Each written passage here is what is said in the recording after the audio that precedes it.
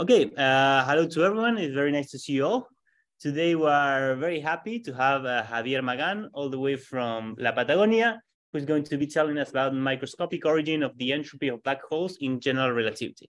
So Javier, take it away. Okay, thank you. Let me start to thank you all for the invitation to speak at your seminar series. It is always a pleasure to share one's work with so many friends. So today I want to describe some work I did in collaboration with Vijay Balasubramanian, Albion Lawrence, and Martin Sasieta. It contains a strong claim, and we believe it clarifies and to some extent also demystifies several famous results, both old and new. So let me start by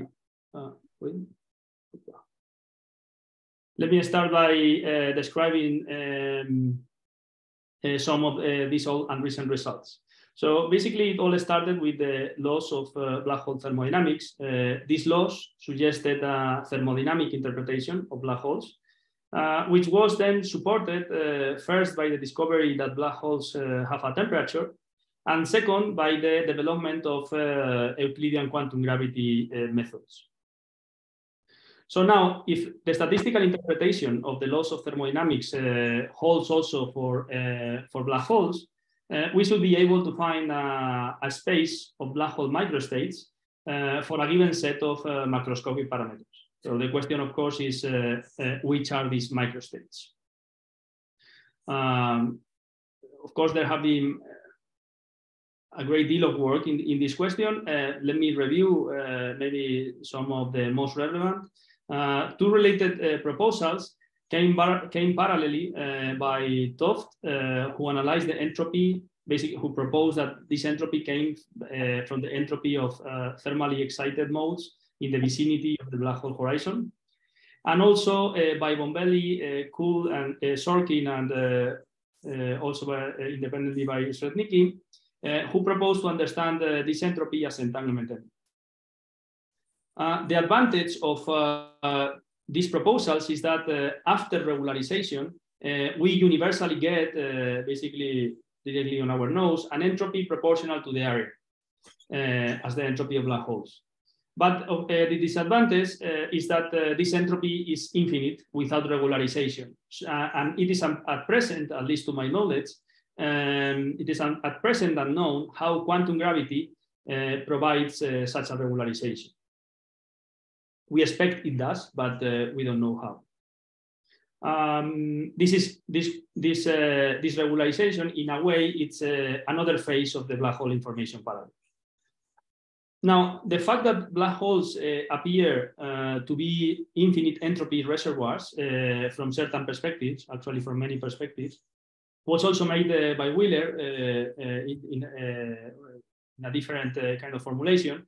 Basically, the argument is that there are slicings inside the black hole that grows, spatial slicings inside the black hole that grow indefinitely in size. And then we can imagine locating there an infinite amount of entropy. Basically, we can excite an infinite amount of modes inside the black hole.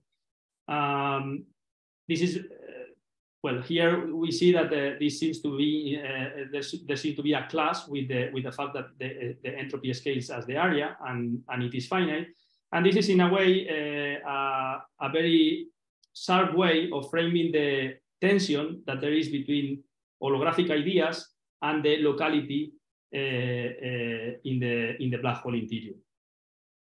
Now, an interesting difference from this infinity, from this type of infinity with respect to the infinity of understanding black hole entropy as entanglement entropy, is that in this case, there is no natural regularization, at least again, not that I know, there is no natural regularization that provides an area law.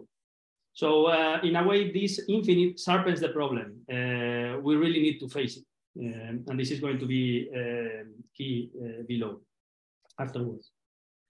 Now, first principles approaches to this problem came through a string theory, where black hole entropy can be found by counting string theory states, basic on one hand, or on the other, this is kind of could be located into what is known as Strominger-Baffa type counting, or by counting geometries with certain type of properties like no horizons or no singularities, and this could be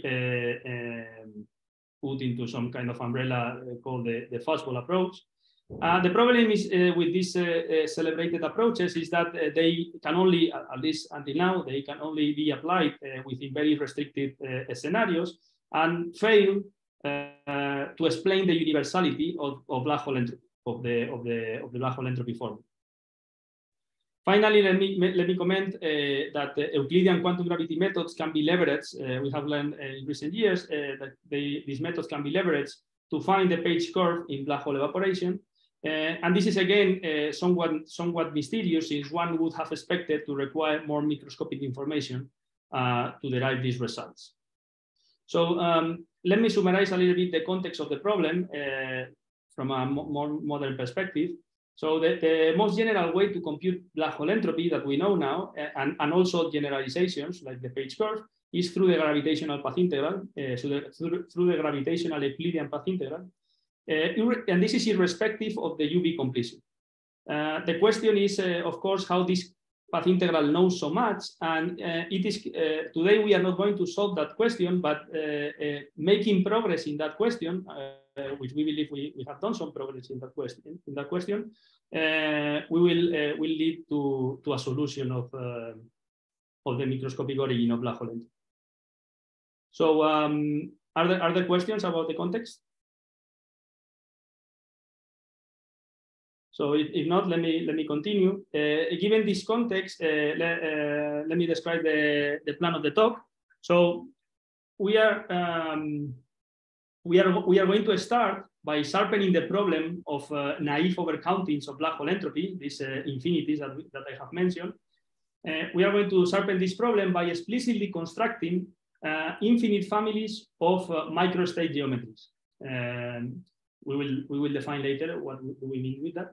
As the name suggests, these families will be geometrical, so there will be geometries in the precise sense of the word, and they will be under semi-classical control. Okay, so this we will argue this sharpens the problem for several reasons, and but we will then show that these states are not orthogonal to each other as could have been anticipated. But the main technical progress that we have done is that we can derive a universal result for these quantum overlaps that will arise from the existence of new wormhole solutions in the gravitational path integral. This universal result that we will derive kind of recontextualize the Gibbons-Hawking partition function, and it will be our main technical result. Finally, in the third part, we will use that result to show that the Hilbert space dimension is what should be, and we will end with some discussion. So let's get started. So in this talk, we are going to concentrate on studying the entropy of eternal black holes in ABS.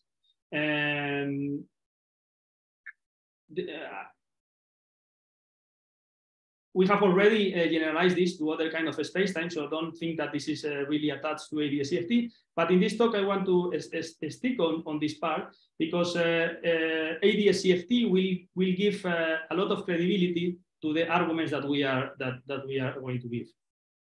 In particular, in this context, to get inspiration as to how to construct microstates, we are going to use intuition from ADS-CFT. So ADS-CFT just says in this context that quantum gravity with two asymptotic anti-de Sitter boundaries is dual to a couple of conformal field theories. The total Hilbert space is just the tensor product of the individual Hilbert spaces, this tensor product here. So let us think for one moment in the energy basis, even if this is very unclear what is this in the gravitational description. Let us think on that before. In this thinking in this energy basis, it is very natural to consider the following state that arise by doing a certain Euclidean evolution, say tilde beta right, then inserting an operator O, and then doing further Euclidean evolution, say tilde beta left again. For example, just to give an example of this type of, and this type of states, you would write in this way here in the energy basis. An example that we all know is that arises when we choose the operator O to be the identity. And in this case, if we denote tilde beta left plus tilde beta right to be beta, then we get the well-known thermophile level construction for inverse temperature beta. Okay, but of course, by inserting operators O in a wild manner, we can get many states. Before explaining what kind of restriction we are going to put in these states, concerning our objectives, I want to remark two interesting features of these states. The first is that from ADS-CFT, we know that all of them contribute to the entropy of the black hole. Or let me say it in another way, we know that all of them are part of the Hilbert space of the quantum gravity theory. And if we are in the high energy domain, they will contribute to the Hilbert space of the black hole. So whatever is the geometric description of those states, we know that they are states corresponding to the Hilbert space of the black hole. I'm saying this because in the past, for sure, in the long past, this type of arguments by Wheeler, in which you build crazy geometries inside the black hole, were not considered seriously because they were saying that maybe these geometries, they will not be formed in the black hole formation and evaporation. They don't really contribute to the black hole Hilbert space. They are kind of different universes. Here, we are going to frame ourselves in an ADS-CFT setup in which we know that those states actually are there and we should consider them. The second feature is that these states can be constructed via the path integral. And this, well, maybe there are here many experts on this kind of construction, but there is a usual problem of finding a Hilbert space interpretation of a Hilbert space construction of gravity. And I think like this kind of construction via constructing states via the path integral is a natural bridge between a canonical Hilbert space formulation of the theory and a path integral formulation. And this is Javier, I have a question. Yeah. So if what you say is exactly true, wouldn't this mean that essentially the entropy of the black hole is counted by the dimension of the total Hilbert space? I mean, if all the states contribute, you just need to count the dimension, right? Or it's going to be like that. It's going to be like that. And we are going to actually to get twice the black hole entropy because we are counting basically twice the thermal entropy because there are two CFTs. One could do it for single-sided black holes. Okay. Maybe we can discuss that question later. I think it will be clear. For the moment, I'm being a little bit. I think it will be clear. So this state, let me just say that these states are generalizations to any dimension of the states described in JT gravity in this article here, which we inspire from them. And of course, let me say that we can further locate more operators in different Euclidean times, and we will do that also. So actually, following your question, Panos, well, a little bit part of it at least. In this way, we can construct any state, basically any state we want. So this is too wide. We just want, now we are going to specify a little bit more. We just want those states or those operators that construct a geometry with basically in which we have something in the interior, whatever it is, and the black hole geometry outside the horizon. Okay. And this way, if we accomplish this, we will call this a black hole microstate. So it is a state that it is like the thermophile double in the sense outside of the horizons is exactly like the thermophile double with a black hole geometry. So from the outside perspective, it's a black hole. but the geometry will differ in the inside. And we also want to constrain those states a little bit more. We want those states, for reasons that will be clear later, we want those states that are that have simple semi-classical and geometrical description. Let me say that one remark that is important: the microstates. I will recall this at the end of the talk also, but it's important to notice that the microstates, one of the points of the article is that the microstates that we construct are not unique. There might be other constructions. So it's not that our microstates are kind of fundamental. We are just claiming that any set of microstates will do the job. Of course, you need a set of microstates in which you can do the computations. And this and here is where the states that we are considering have some advantage in front of others. So in that sense, it will be important to have semi-classical and geometrical descriptions. And to this end, we consider operators that actually they were known from before. They are just operators that create sometimes are called domain walls. We call them spherically symmetric dust cells because they are really cells of dust. This can be accomplished conventionally by coupling gravity to some low energy effective field theory, such as a scalar field or a fermion field. So this is, we are not introducing anything weird. And we will also require the dust cells to be sufficiently heavy. This in principle seems to complicate the problem, but actually it will complicate at the beginning the problem because we need to consider the back reaction, but it will simplify the problem later. Yeah, for a moment, let me just say that we need to consider the back reaction of these cells on the geometry. So the standard treatment of dust cells they have been studied in cosmology and in eternal inflation, in general relativity in itself. So it is nothing weird. The standard treatment of these dust cells is by their effective description in terms of pressureless perfect fluid localized at the wall volume of the cell. It's a stress tensor of the cell is given just by the usual expression, the perfect fluid expression. In the present scenario, what we do is that we create the cell at the spatial infinity. So this is a Euclidean ADS, I remind you. It is the same construction as before. Let me just explain. This was a CFT kind of diagram. So this was the thermal cycle, and the circle was the sphere of the CFT. Here, what we are doing is filling in the geometry.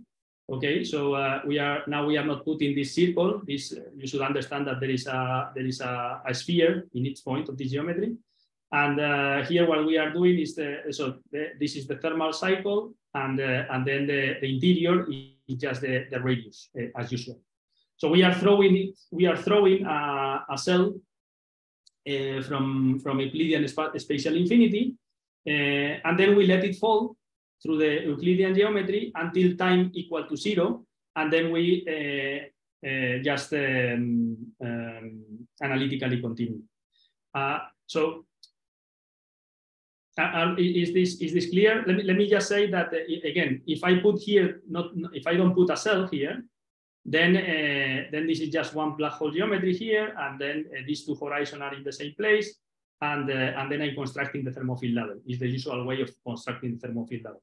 I'm just providing for you another way to go a little bit away from the thermofield level and to create states that are that share some properties with the thermofield level, but that are slightly different. It is clear.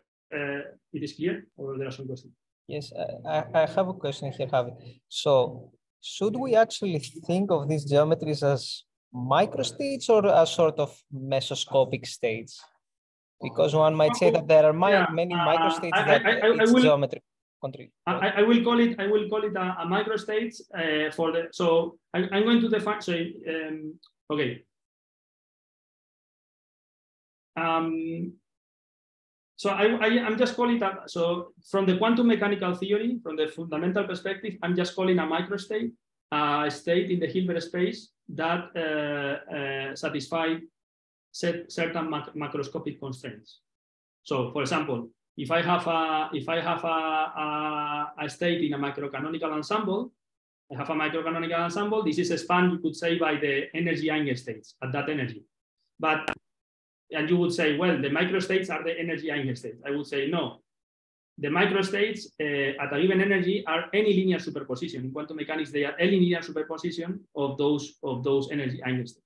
So this will be a linear superposition, but it will be a microstate in the sense that it is a state in the Hilbert space satisfying certain constraints. Okay, I'm just defining it that way. We can leave that question for the discussion, which is more philosophical. But I just want to say that these are really so. I would even take out the word micro or meso. These are just states in the Hilbert space. You can understand it. I mean, you can. Okay, and to count states. I don't. There is no fundamental basis in a Hilbert space. There are any basis. And also I can take over complete basis. Okay.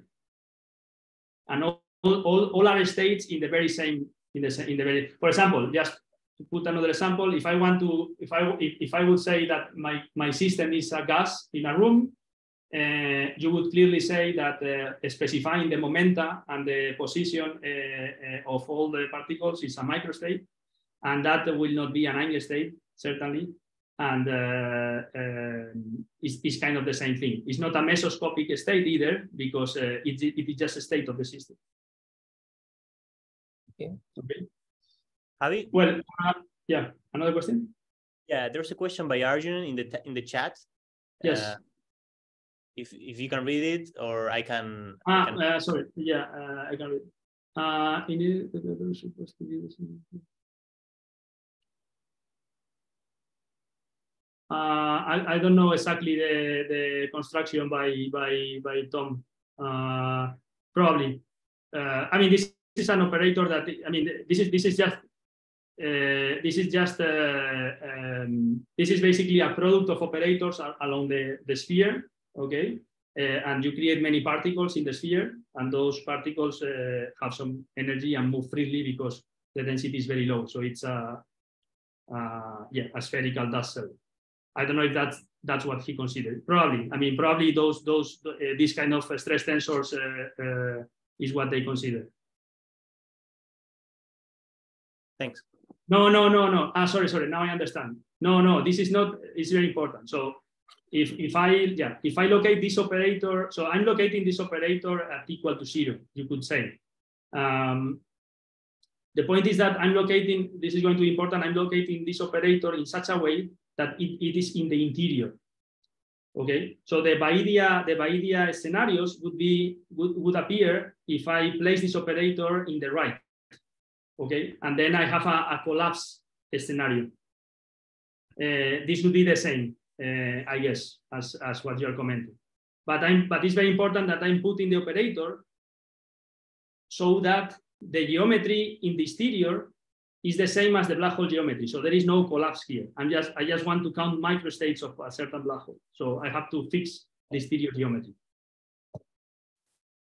Okay, if there are no more questions, let me say that this geometry, even if it seems a little bit new, it's very simple to understand. So basically the cell, what it does, it rejects the black hole. So you can in your mind, you can start with the thermofield double.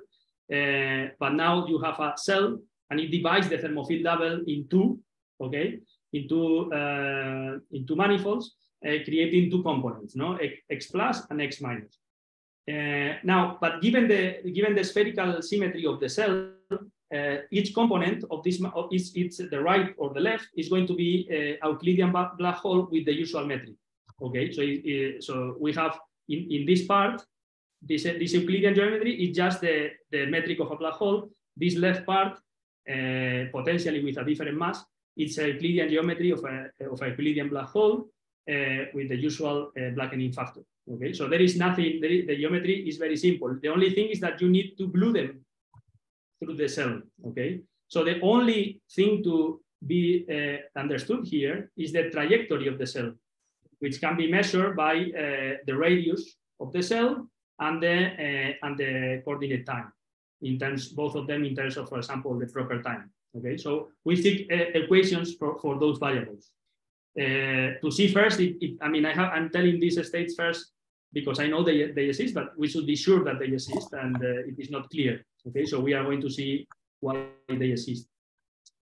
Okay, so the equations that control the cell follow from what is known as the Israel junction condition. So we need to glue two geometries. The two geometries are the one that you all know. They are just the black hole geometry on one side and the black hole geometry on the other side, probably with different masses or probably with the same mass. But I just need to glue them because there is a stress tensor. There is energy in the middle. And these equations follow from Israel junction conditions. These conditions instruct us how to glue these two different geometries across the cell. The first condition is very trivial. It just states that the induced metric is the same, whether we compute it from one side or from the other. The second condition is the non-trivial one because it relates geometrical features of the geometry to the stress tensor of the cell. Okay, in particular, it constrains the jump in the string curvature across the cell and relates it to the stress tensor of the cell. So if I put the geometry before in these equations, I can find the equations that should be satisfied by the variables parameterizing the motion of the cell.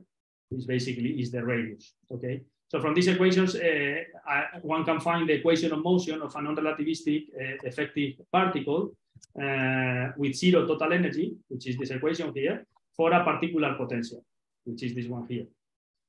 Again, let me say that this is very conventional in cosmology or in internal inflation, for example. People were doing that, in Coleman-DeLucia bubble nucleation, people were doing these kind of things, actually much more complicated. The only new thing here is that we are doing this inside the horizon. But and that will have some interesting consequences. But it's actually easier. So from this perspective, so in this simplified motion, basically the cell that was starting at Euclidean spatial infinity, it just starts at infinite radius, and so at r equal to infinity, and then it falls until a certain radius, and then bounces back. Okay. And well, this motion in principle can be solved pretty neatly. For example, we can compute the Euclidean time elapsed in the cell trajectory by these formulas.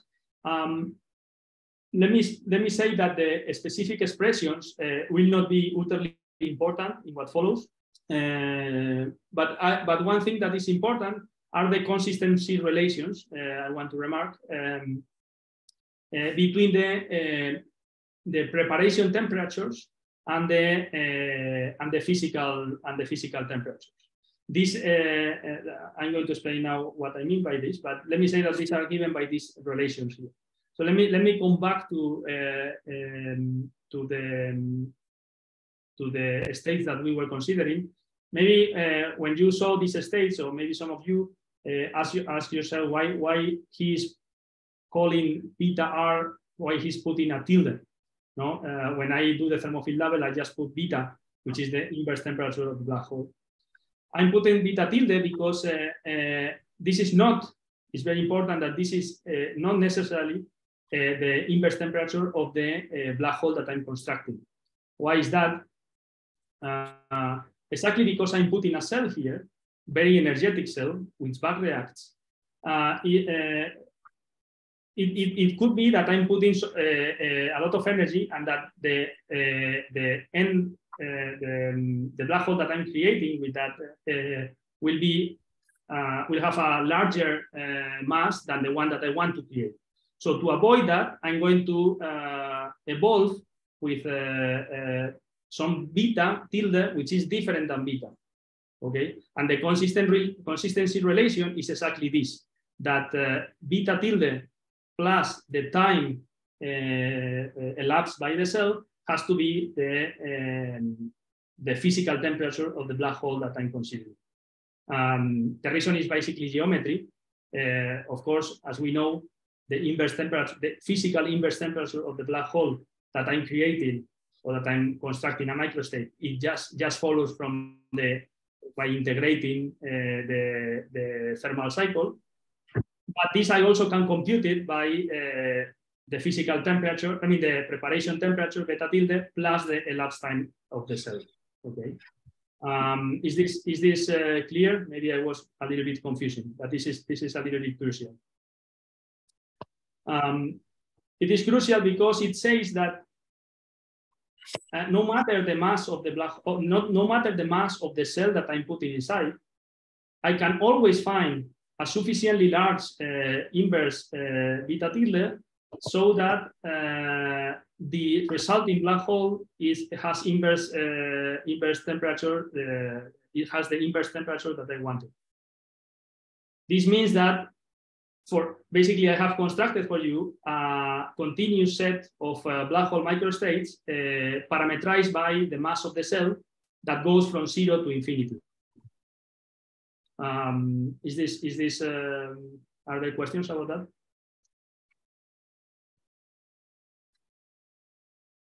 So, well, this is one. So this is one of the infinite families that I was commenting. All these families are, this family is parameterized by the mass of the cell. The mass of the cell goes from 0 to infinity, and all these geometries have the black hole geometry outside the horizon. Okay. More generally, we can consider multi-cell states characterized again by the rest masses and trajectories. And again, we have to construct these states, we have basically very permissive constraints, which are these saddle point equations relating again preparation temperatures and physical temperatures. But again, they are very permissive and allow us to put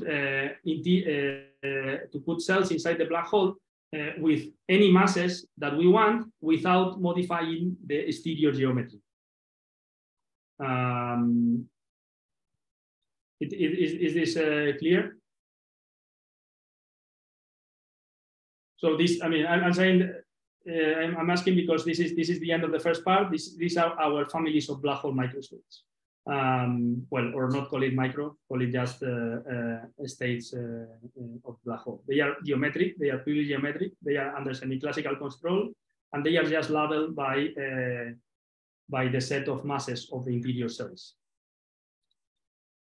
So now, these infinite families of black hole microstates clearly, naively overcount the Bekenstein-Hawking entropy because they are infinite. Okay, and also notice that they are semi-classical, so they are basically classical states. Okay, it is very strange that we found so many.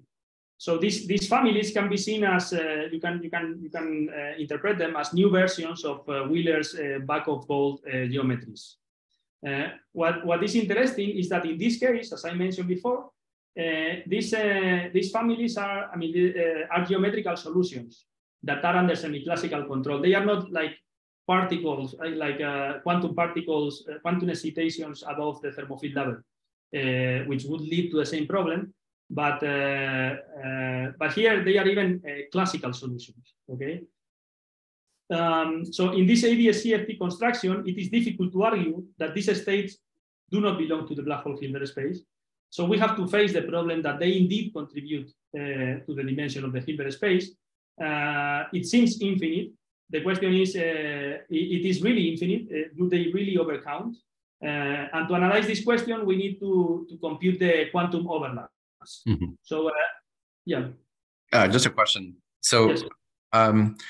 Are you keeping track when you're talking about the microstates? Are you keeping track of individual locations of these particles on the sphere, or Are you just labeling them by the total? No, just by there are many states. Yeah, that would be important later. There are many states that have the same effective description. Okay, but you can, that will not affect to the argument because you just can consider that you take one of them. They all have the same effective description. There are many. Your basis is going to just be taking like one. Exactly. Because I can construct. I mean, I can actually construct one just by saying I put the operator here, and that would be one. Okay, so it would be one state. Of course, you are right. I could modify the configuration, and it will have the same. That just says that actually I have constructed for you many more infinite families. But otherwise it will not affect the argument. Let's now change gears. So we have produced these infinite families of black hole microstates labeled by the cell masses, and we now seek to compute basically these quantities. Okay, these are the overlaps between states with different cell masses and products of overlaps. The overline notation here means that we compute these quantities using the gravitational Euclidean path integral. Okay, so this path integral then, this action contains the Einstein-Hilbert term, the Gibbons-Hawking term in the boundary, a term that accounts this one here for the stress energy tensor of the cell, and the counter terms that make this action finite in the sense of, basically in the sense of holographic renormalization, or in the sense of more generally of Euclidean quantum gravity.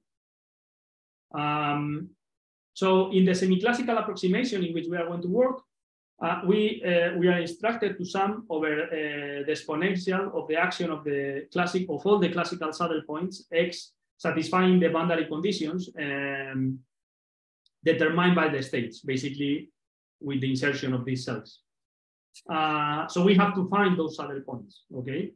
So I'm going to have so in this slide, I'm going to have a kind of heuristic discussion, and then we will go to the specific solutions of the saddles. So let me start with the first inner product. So if the masses of the cells are different, we need some way to join the different cells from the Euclidean boundary. And this requires, in principle, this is impossible if the scalar field is free, because there is no way to create or destroy particles, because particle number is conserved. This is, of course, broken by gravity, by interactions mediated by gravity. But in any case, it will require a number of bulk interactions of order of the mass difference in Planck units. So this interaction basically destroy particles in a cell and create particles in the other, so that I can join them in the middle. But then this inner product, by general arguments, decreases exponentially fast, or at least decreases. Let me just say decreases, because this has led to some discussion, but we are converging to convince everyone that at least it decreases with the mass difference. But the point of our argument is that since there is no upper bound in the mass for us, and we have an infinite number of states, we can choose a discrete family with parametrically large mass difference, so that these states are orthogonal, as computed by the low energy semi-classical path integral. So basically, the first inner product is just the delta. So very simple. Are there complaints about this? This kind of relation is just saying that it's basically you could say that this is just like a thermal correlator, and as time evolves, it goes to zero with some law. Okay, and here time would be the mass difference. Okay, it's something on very general grounds in quantity theory. It will hold this relation. Now, one would think that if the first inner product is a delta function, then the others, these other quantities, will be delta functions as well. But this is not the case. the square of the inner product has a delta function term for the same reason as before. If, of course, if the mass difference is very, very large. But even if the mass difference is very large, even infinite, it might display a second term. This second term is controlled by the action of let me say now, a potential wormhole connecting the two boundaries determined by the inner products, if such a solution exists. Okay, this would be a two-boundary wormhole, and here the action is I say set 2. I divided by set 1, which is just the normalization of the states. I will explain this in the next slide. But if such solution exists, then we have a contribution, which probably is non-vanishing, even if the mass difference is infinite. More generally, the end moment of the inner product is given, will be given by the ratio of the end boundary wormhole and the normalization of the end different states prepared by the boundaries, if such a solution exists. Okay. So before going to the wormholes, let's compute this set 1, these normalizations, which you all know how to do, because these are kind of conventional. To do this, we just prepare the bra and the ket now both with the Euclidean preparation of the states. So before we were cutting at t = 0 and continue Lorentzianly, continuing the Lorentzian time. Now we just prepare both in Euclidean and we join them in the middle. If the mass of the cells in the ket and the bra are the same, then this is very easy. We just, the cell just goes from one side to the other, and also this is a solution of the equations of motion because it's the same equations of motion that we already solved. The norm of the state at t = 0 is just the action of this solution. Okay, to compute it, we notice that the action can be naturally decomposed in this way here. So I decompose the geometry in 3 ways. In 3 parts. This is a black hole geometry. This is a black hole geometry. This part contains the cell. It contains a part that is still the black hole geometry, and also it contains the stress energy tensor of the cell. So the first 2 terms, so the action decomposes. This is an integral. It just decomposes additively in these 3 terms. The first 2 terms are just the action of the black hole for the appropriate mass, and multiplied by just the preparation temperature. And then the part of the action, the part of the cell can also be computed because it's just, again, a black hole part plus the action corresponding to the cell. Just wanted to put the formulas to say to you that everything can be computed basically to the end. Some of these things will not play a role in the final argument. Now the next step, so this would be set 1. So this gives you a normalization of the state for every mass of the cell, and also you can work with multi-cell states and compute it in the same way. So the next step is to compute the action of the wormhole. These are solutions. So wormholes, here we mean, I think, what people call them space-time wormholes or Euclidean wormholes. These are solutions to the Euclidean equations of motion connecting 2 different boundaries. In this case, 2 different boundaries in which in each boundary I'm putting these cell states. Okay, these wormholes were found by Martin in other contexts. The wormhole simply arises. It's again very simple to construct. Actually, it's pretty striking. It simply arises by cutting 2 Euclidean black holes with the 2 cells that prepare the states and then identifying each cell. Okay, so here we have one boundary.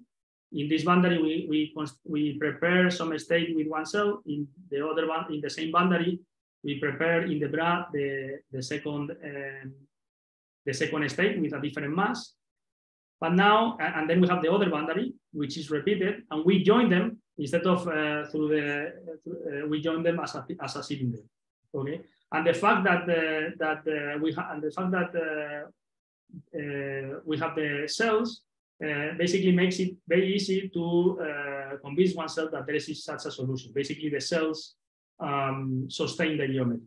Okay, so let me say that one of the problems in recent years has been to, well, at least to my knowledge, has been to try to extend the knowledge from 2 dimensions that we have gathered in the past 5 years, in particular all the nice conceptual and technical learnings from wormholes.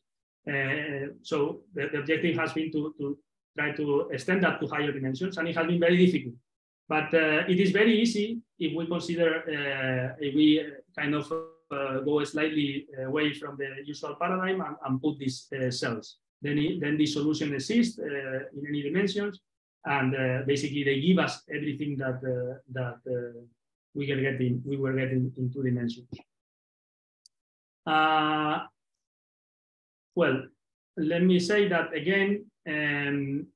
There are some saddle point equations in the same way that determine the mass, the mass of the temperature of the, let me say, the black hole that forms the wormhole, which is not the same that of the black hole in which we are computing the microstates, in terms of the preparation temperature. And let me say that the action of this wormhole can be computed very much in the as the previous in the previous manner by decomposing the geometry. And it can be computed really basically until the end. So, so this wormhole action can be computed for any mass and basically for multi-cell states. Sometimes it has to be done numerically. In 3 dimensions, it can be done analytically. But a key simplification occurs in the limit of very large mass. In this limit, we have this simplification here. Basically, the cells, the time elapsed by the cell goes to 0.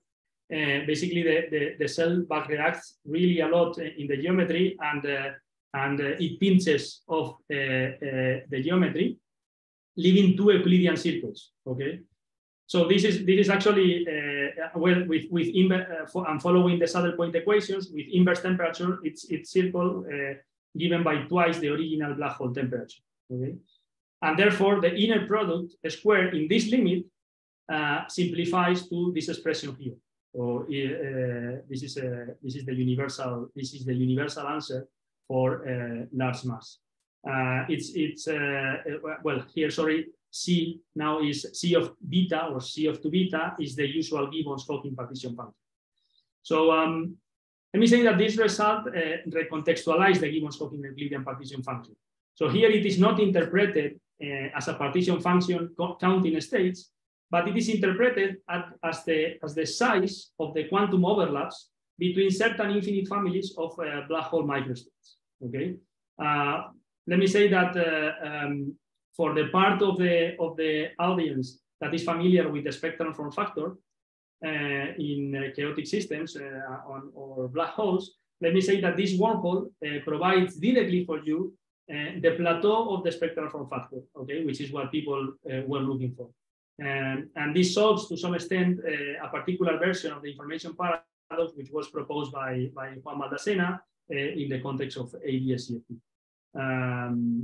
More details will be found. I mean, we can discuss about this more later. I just wanted to mention for the people that are used to this kind of arguments. Other questions about this? Javier? Yes. So in JT gravity, to obtain the plateau, you need to use a matrix model completion, and what the path integral gives you is the ramp. Yes. Yes, but again, that is without that is just gravity, okay, a gravity calculation. But actually, if you put gravity plus a scalar field, things simplify, and you can find the plateau directly. But is it the non-perturbative plateau? Because you could imagine that a completion will correct the value of the plateau. Well, it is no, it won't if the entropy if it doesn't correct the entropy. The plateau is just a manifestation of the. Now we are going to see. Actually, we are going to see that now very neatly. The plateau is just a manifestation of the microscopic dimension of the Hilbert space. So if you don't modify that, it will remain the same. So if I put a scalar field, but the black holes that I have in my theory have the same entropy, given by the Gibbons-Hawking partition function, the plateau will be the same. Okay, thank you. Are there more questions? So to compute, we also need to compute higher moments. We need a generalization of the previous wormhole to n boundaries. And this is very simple to construct by a cutting gluing procedure similar to the previous one. So here, for example, I put the 6 boundary wormhole. Again, these solutions are very, have been very difficult to find in the literature. And actually, if you just include also, instead of just looking for these solutions just with gravity, you put a scalar field or something like that allows you to construct these cells, then these wormholes are very easy to construct and they exist in general relativity. And again, what is important is that in the limit of large cell masses, all these trajectories of the cells pins, and the wormhole action becomes this expression here in terms of the Gibbons-Hawking partition function. So again, this result recontextualize the Gibbons-Hawking partition function as instead of as the partition function of the theory, more as the function that controls the noise of the black hole microstates. Let me remark that quite consistently, but also strikingly, this same result appears if I consider multi-cell states. So it doesn't change whether I consider one cell state or multi-cell states. So with this, I finish the second part. Let me summarize a bit. We have first constructed these infinite families. Now I have computed for you within the limit of the effective gravitational path integral the n moments of the inner products between these states. And now I want to face the question of whether these infinite families of states really overcount black hole entropy or not. So basically, the problem now is an algebra type problem. I have a set of states. Infinite, that the fact that it's infinite is of course not a problem. Just one qubit has infinite number of states, and still the Hilbert space is 2-dimensional. So the question here is what I need to compute, having certain set of states with certain inner products, what I need to compute to derive the Hilbert space dimension. This slide is not going to be fundamental. I'm just going to include it. It has created confusion in the past. I'm just going to include it because it's what is happening, but we don't really need this assumption that I mean this slide that I'm going to explain now. Let me just say that what we have seen that is very strange is that inner products in the semi-classical approximation do not factorize. Okay. This is strange, of course. In the fundamental theory, the inner products should factorize, and we can understand this non-factorization simply by invoking the Einstein thermalization hypothesis. For the ones that I don't have time to explain in detail what this proposal is. Let me just say that this hypothesis is the statement that in chaotic theories, the matrix elements of a certain class of operators, O in the energy basis, have basically this structure here. Okay, they have a diagonal part, a smooth diagonal part in the energy basis, and then they have another part that is chaotic in the sense that it has some random noise here. Is people familiarized with the Einstein thermalization hypothesis, or maybe I'm going to jump this because maybe we can discuss at the end of the talk. I'm just saying that this non-factorization fits well with something that is very well known in the past from the past 20 years. And that it fits well in the sense that the gravitational path integral computes statistical average in this Einstein thermalization ensemble that people have talked about. But let's come back to the question that we put before. So we have a set of states, let's call it psi p. And we are asking for the Hilbert space dimension that they span. And this, just by linear algebra, is given by the rank of the Gram matrix of overlaps. So I construct this Gram matrix of overlaps, and I just need to compute the rank.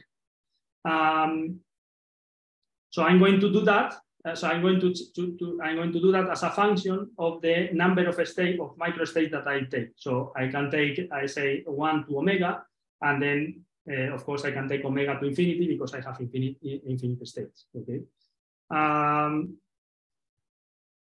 So we have to do that, but with the information that we have to input the information that gravity says that basically that this Gram matrix have certain moments given by these moments controlled by the Gibbons-Hawking partition function. Okay. So to do this computation is an exercise in basically in random matrix theory. We don't really need random matrix theory, but it's an exercise in linear algebra. We need one way is to compute the resolvent of the matrix. Well, basically, let me say it before. So we have this matrix, and the rank of the matrix is the number of non-zero eigenvalues that it has, which is the same as the total number of eigenvalues minus the number of zero eigenvalues. So what I need to compute is the number of zero eigenvalues. To compute the number of zero eigenvalues, what I can do is to first compute the resolvent and try to find the poles in the resolvent. So the resolvent of a matrix is defined by this equation here. So it's just the inverse of this quantity, and it can be expanded in terms of the moments of the matrix. Diagrammatically, this can be depicted in this way. In this simple way by some Feynman diagram expansion. And now we can use the input from gravity, saying that we compute this resolvent by using the gravitational approximation. This means that we have to fill in all these blocks, but we have to take care because we can fill in these blocks in different ways because there are these wormholes that we discovered. Okay, so we have this fill, and now we have this filling, and now we have to resum all these diagrams. This resummation was done in this paper here. The PSSY paper is the same resummation, the same type of diagram resummation. They just did it for JT gravity, but the same happens for general relativity plus a scalar field. This is a Swinger-Dyson type equation that can be solved. Let me not enter in the details. Let me just say that because I'm running out of time. Let me just say that it can be solved in glory detail, and one can get the resolvent very explicitly, and from the resolvent, as usual, by the jump in the resolvent across the imaginary axis, across the real axis. One can get the density of states, and the end result. Let me jump this slide.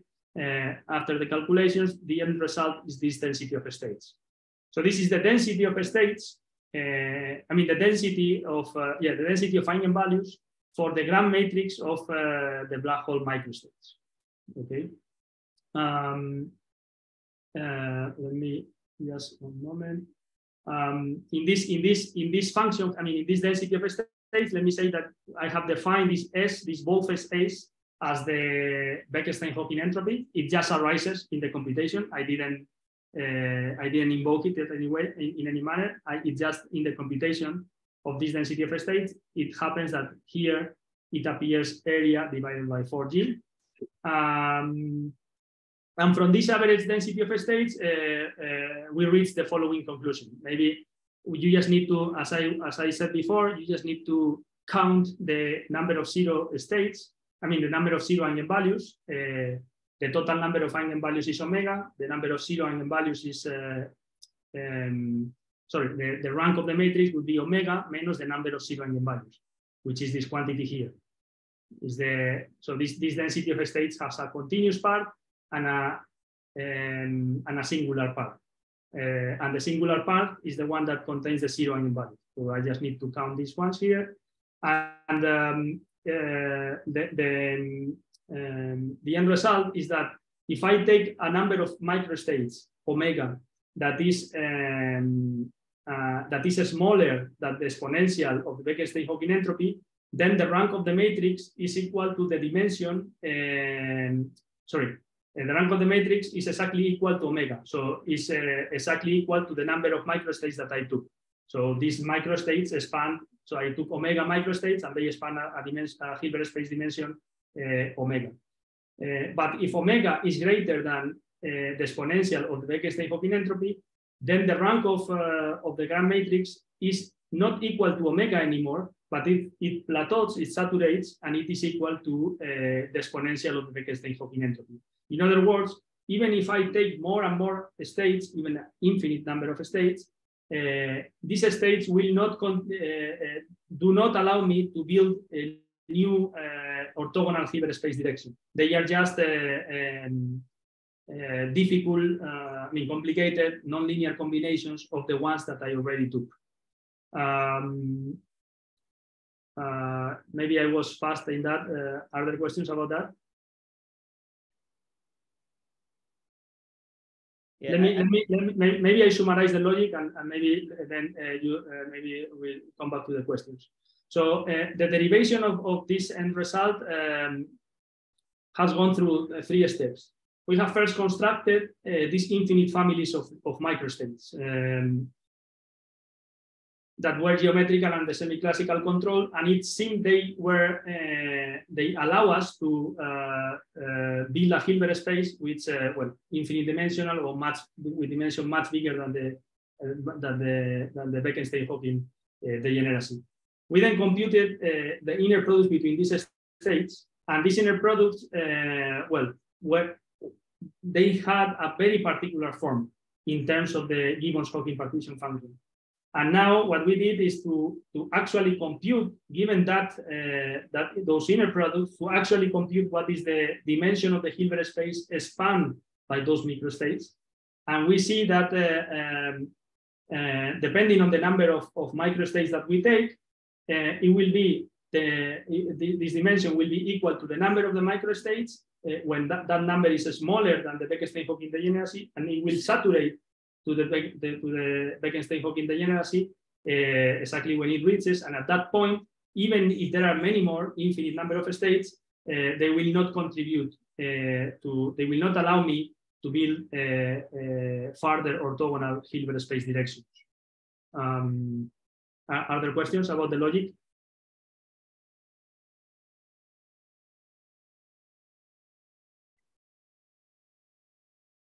Well, if not, let me end with some summary and discussion. If I have a couple of minutes. First, it is important to remark the universality of the construction. Indeed, we have already extended this kind of arguments to models, to realistic models of black holes, such as Schwarzschild black holes in 4 dimensions in flat space. An important remark, I think, here is that these microstates that we have considered have black hole singularities in their filter and also black hole horizons. And this kind of crosses with the fastball philosophy. So basically, and you could say, well, that says that your microstates are wrong. Let me argue that maybe the gravitational state that we love more and that has led to more exciting results in the past 20 years is the thermophile double, is the Hartree-Hawking state, and that state has a horizon and has singularities. Our states basically are just a generalization of that state, and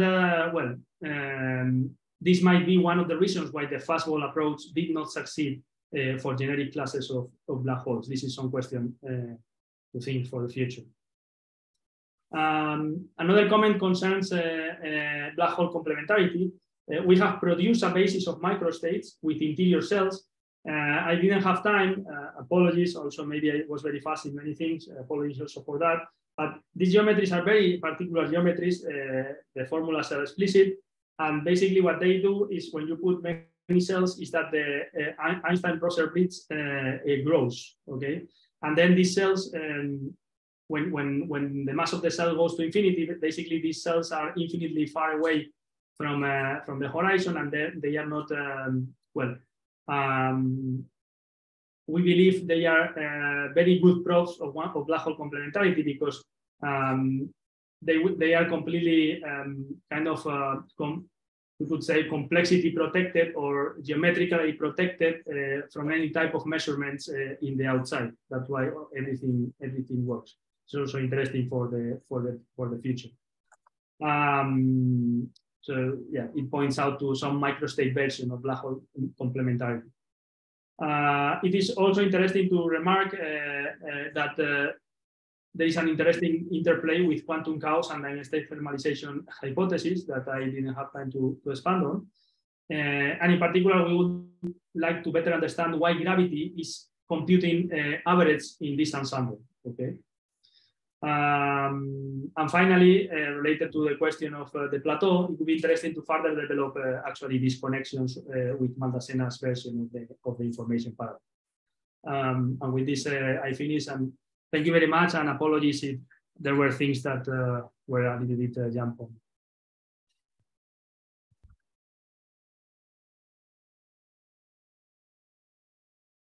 Thank you, Javier, for a very nice talk. Do we have questions? I have a question about the plateau. Yes. So maybe I misunderstood what you meant by plateau. Yes. So maybe if I have a couple of minutes, can I explain the connection better? Because this is one of the things that I just jump very fast. Yeah. Okay. Perfect. Okay. Okay. So what is the plateau physically? So you could say, well, I take the partition function at temperature theta, I analytically continue in time, and then I compute the square, and then that quantity reaches a plateau. Well, that would be the mathematical maybe explanation. I mean, because it reaches a plateau because the time average reaches a plateau. That would be like the mathematical explanation. But what is the physics behind it? The physics is kind of very interesting. You could see you can see the spectral form factor, okay, which is the partition function square at time t. You can see that as the survival probability of the thermophile double when I time evolve it with the right Hamiltonian. Yes. You know that connection? I mean, I see it. Yes. So you take the thermophile double, you evolve it with the right Hamiltonian in time, and then you compute you compute the amplitude that the state remains the thermophile double as time evolves. Okay, the survival probability of that is the spectral form factor. So the plateau, what it says from this perspective, is just that you are making a chaotic evolution. You're taking the thermophile double, you are evolving it. The system is chaotic. You are exploring the Hilbert space, certain Hilbert space. And at some point, you reach randomness in that Hilbert space. Okay, and that randomness is captured by the plateau. Okay. Now here is a little bit the same. I'm just starting with the thermophile double. And instead of taking a path that that is parameterized by time with a Hamiltonian that is the right Hamiltonian, I take a path that is also continuous, it's also a path in the Hilbert space, it's just another path that is parameterized by this mass. Yeah. Okay, but since the macroscopic properties of that trajectory are the same because they have the same ADM energies, is a path that is constrained by the ADM energies. Then it will randomize. If it randomizes, it will randomize in the same way, and it will give me the plateau necessarily. Yeah, I see the analogy with the time evolution of the thermocrucible. So it's really not an analogy. I wouldn't call it an analogy. It's really precise. I mean, you just have to sit down and think about it, but it's really precise. But you could have, with the same gravitational path integral method, you could have computed the spectral form factor, using the definition in terms of what it is in the CFT. You could have imposed the existence of two thermal circles as boundary conditions and computed the spectral form factor in this way. Yes. I'm doing something different. It's not the same. I'm not computing the spectral form factor. I'm not saying that I computed the spectral form factor. Yes. I'm saying that I computed the plateau of the spectral form factor because the plateau of the spectral form factor is related to some physics that appears in other problems as well. For example, this one, but it's the same physics.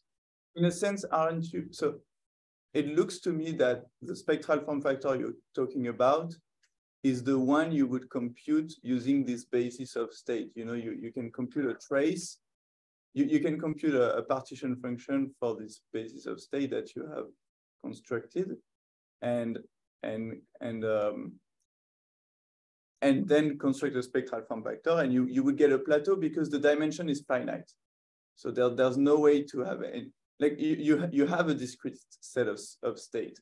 By choosing them to be sufficiently far apart, like you did, you have constructed a sort of discrete basis of state, and so it's no surprise that you reach a plateau with your definition of plateau. What I'm trying to say is that the same plateau? Is that really exactly the same plateau? I'm trying to argue that it's the same plateau, and my argument is as follows.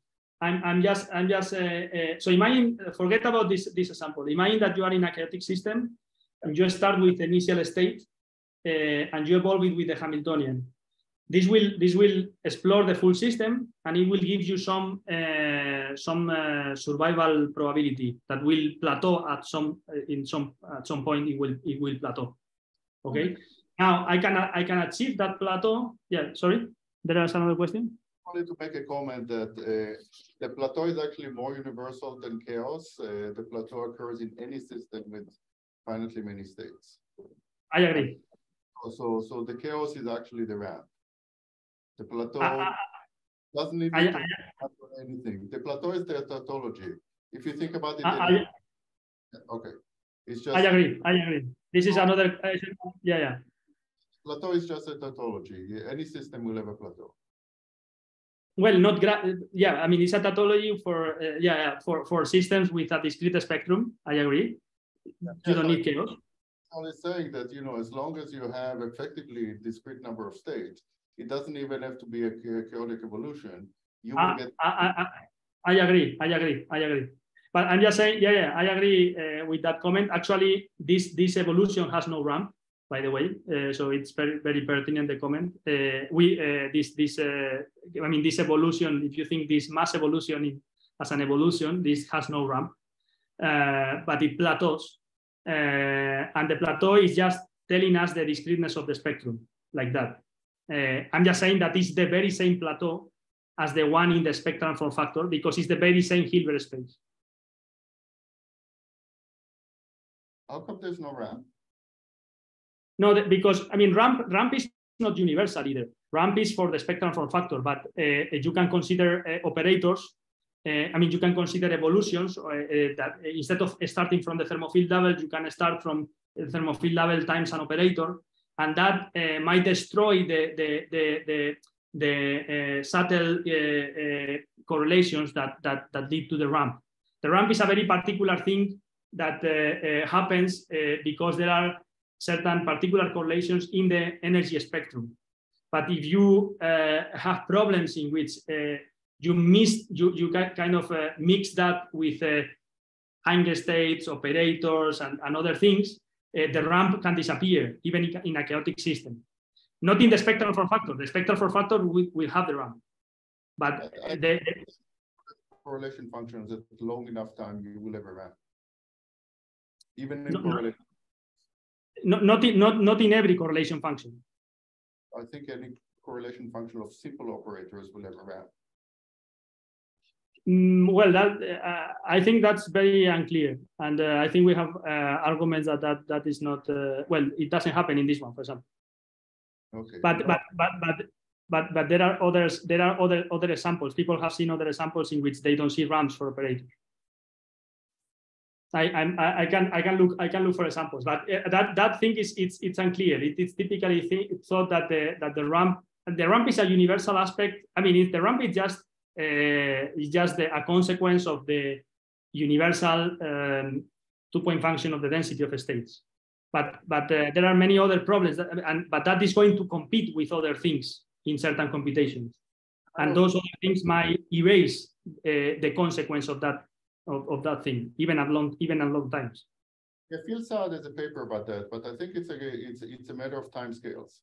The structure of operators usually does not have any features on such a long time scale where the ramp appears. So unless you consider very complex operators. Unless you consider very complex operators that are very finely tuned. But I mean, generally, if you just choose an operator, or not necessarily even simple, I think it will not have features on very short frequency differences or very long time scales. So I think so it's a little bit odd that there's no ramp here, because it can kind of get washed away by the particular state that you're considering.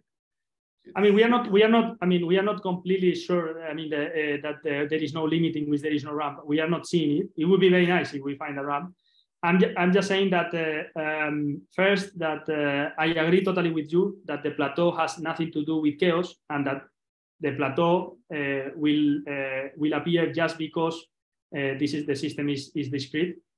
But that's what people wanted to achieve. That's what the Maldasena's version of the information paradox was about. What is giving you the saturation? Okay, in gravity, of course, in the dual theory, it's trivial, as you said, because it's discrete. But in gravity, what is giving you these wormhole solutions? They are giving you that. They are giving you the plateau, whether there is a ramp or not. Yeah, no, I agree. I mean, the fact that it's more universal is a strength here. You don't have to assume chaos. It's yeah. But yeah, I mean, I think not having a ramp is a little odd.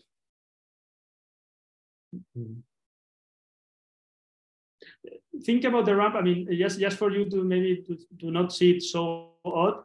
Think, as I was saying, think about the spectral form factor as a survival probability. Okay, a survival probability of a process that happens in certain Hilbert space. Okay, so I start in some state, I evolve it in certain direction with certain trajectory, and then I compute the survival probability. And if I do that in a chaotic system with the Hamiltonian of the theory, it will have a ramp. But the survival probability, basically, if I allow myself to not to take a constant Hamiltonian, but to take any trajectory of the system, I can certainly make trajectories in which I'm going to erase the ramp. It feels very weird that to think that I cannot do that. In general, most trajectories in the Hilbert space will reach a plateau, because that is.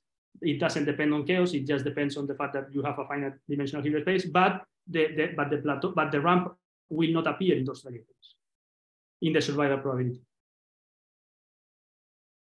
Well, if you're a Hamiltonian that propagates you along the phase space is complex enough, doesn't have to be the physical time generating Hamiltonian. Exactly. Then eigenvalue for repulsion, which means there is a ramp. Exactly. I'm just saying that the Hamiltonian driving this, for example, the Hamiltonian driving this mass, let's say, that kind of moves you through these interior cells. It is a Hamiltonian first that is time dependent, so it will depend on the instantaneous mass. So it will be different from mass zero, from the thermofield level to infinitesimal mass, that from mass m to infinitesimal to mass m plus infinitesimal mass. It will be different, and it has nothing to do with the Hamiltonian of the system. And well, it is probably will have ramp or not, but irrespective of the solution to that question, which I don't know by heart, we believe it doesn't. But irrespective of that solution, the plateau will be the same. Yeah. Okay. Javier. Yes. So you at the end you had a density of states. I think it was called. Is the density of states? Don't think about the density of states of the theory. It's the density of states. I mean, it's the density of eigenvalues of the Gram matrix of the black hole microstates. And so okay, good. So I'm trying to understand how these states you've computed relate to eigenstates of the CFT Hamiltonian. Very complicated relation. These are not eigenstates. These are very complicated linear superpositions of eigenstates, and our point is that gravity will not be able to compute the phases that allows you to build that superposition. So in a sense, how can you conclude about the behavior of the spectral form factor if you don't have the density of energy? No, because it's not, because I'm saying that I'm extracting the physics of the plateau. The physics of the plateau, it will appear for any trajectory in the Hilbert space.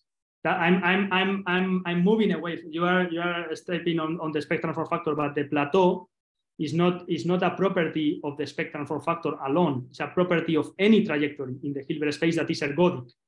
So we agree that it's just. So I'm trying to. So it's just the plateau just depends on having a finite a dimension and a fixed finite dimension that we know. So exactly, and it will appear for any trajectory. It follows from the fact that you've constructed a finite basis that has the right dimension to account for the Gibbons-Hawking entropy. Correct. Okay. So how, I thought that at some point you said that you had arguments that were going against the existence of a ramp. Maybe I misunderstood. No. That we didn't see. I mean, that we didn't see the ramp in this. Well, it's just a matter of computing it. I mean, where is this? So you just need to. I mean, it's not clear. It's not clear. I mean, we haven't. Yeah. I mean, I think. Well, the thing is that here there are maybe we have. I mean, different visions. You guys seem to say that saying that it has a ramp is the more conservative statement. I would say that is the contrary, but maybe I'm wrong. I'm not sure. But this computation of the ramp is not something simple because the fact that is leveraging the computation for us is that we can go. So typically, when people compute the ramp, they can do that because those are the time scales in which they can compute. Okay, they can compute until the ramp, basically. In our case, it's the contrary. We can compute very easily after, for very, very long times. And that's the nice thing. But unluckily, we cannot compute for shorter times. Also long, but shorter. And I think that, you don't know the density of energy. You have no information on the density of energy of the theory. The density is the the leading is the Bekenstein-Hawking density of states. The leading one. The leading one is that. That's what. That's not. How can you construct a continuous density of energy with a finite number of states? No, not a continuous. I mean, we are just saying that the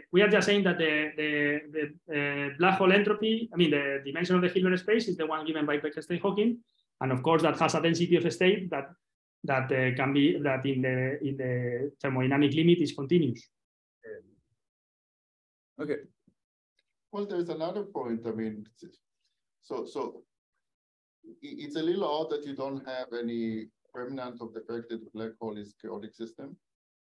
Like, you know, you mentioned the ETH. Actually, a bunch of us at UBC wrote something about the connection of ETH. Mm-hmm. Right? Mm-hmm. So from that point of view, you would think that you need chaos in order to, you know, see that. I think that what is happening behind, that's a good point. I think what the physical origin of all this is chaos, or some aspects of chaos, because chaos is a complicated ground, but some aspects of chaos certainly. Now, the question of do we need it or not? I think we don't need it. We just did a gravitational computation. That gravitational computation allows us to construct certain set of states, and with that certain set of states, we computed by linear algebra methods the rank of the overlap matrix that give us the dimension. Now, what is the interpretation of that? I think chaos and the state thermalization hypothesis is the correct interpretation. Do we need that? I don't think so. I don't think we need it. So you have all these three-dimensional theories that are known not to be chaotic, like, you know, Schoenstein's gravity and whatnot, that are dual to this funny ensemble that people have constructed. Mm-hmm. Those theories should have the same story that you tell, right? It doesn't have to be. I'm not sure. It's non-trivial. I'm not. Yeah, it's a very that. First, it's a very interesting question. Second, let me say that it is very non-trivial in the sense that maybe I haven't made it clear, but these solutions that we construct are really solutions to some equations of motion. And actually, if you change certain things, they might not exist. So it is unclear what is the applicability, and understanding that is an open problem. I'm not sure whether you can construct interior cells in those theories you are describing. Probably yes. I'm not sure. It would be different, otherwise you're not sensitive to that being gravitational theory. Exactly. I'm just saying that. I'm just pointing out that it is. This construction is very universal, but it's not that everything goes. It has certain equations of motion. You need to find the solutions, and those solutions have certain properties. They stretch the interior of the black hole. They also allow the wormhole solutions. Whether that is can be applied to any theory or not, or whether it needs, whether maybe that type of inquiry will lead to understanding why we need chaos and why chaos is what is holding all together. All those are open questions.